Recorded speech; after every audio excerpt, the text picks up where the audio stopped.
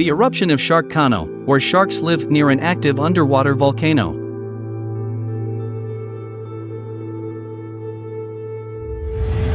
An underwater volcano in the Pacific Ocean has begun to erupt.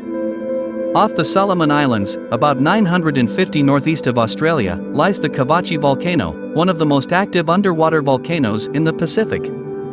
It's about 15 miles south of Vangunu Island in the Oceanic country. The seabed is about 3,960 feet deep, and the peak is about 65 feet below sea level.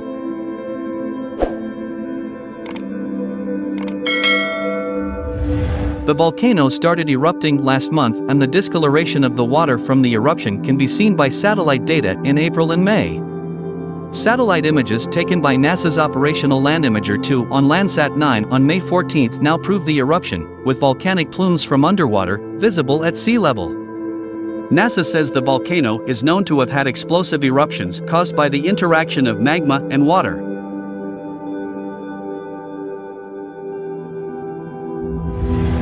However, what makes this volcano unique are the creatures that call it home.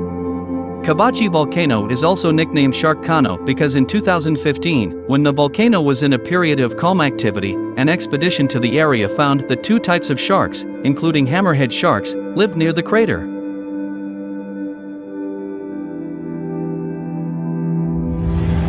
This comes after a 2008 study found the volcano was constantly spewing volcanic particles and fragments into the water, making the environment acidic and very hot, with temperatures reaching 100 degrees Fahrenheit.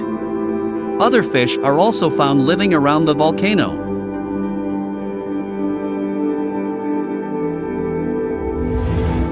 Populations of jellyfish, small fish and sharks were observed within active craters, raising new questions about the ecology of active underwater volcanoes and the extreme environments in which large marine animals could exist, an oceanographic article published in 2016 reads.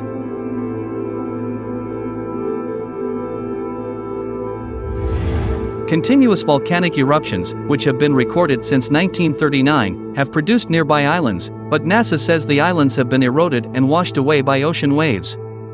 Major eruptions have been reported in 2007 and 2014, NASA said, when residents on nearby islands could see steam and ash.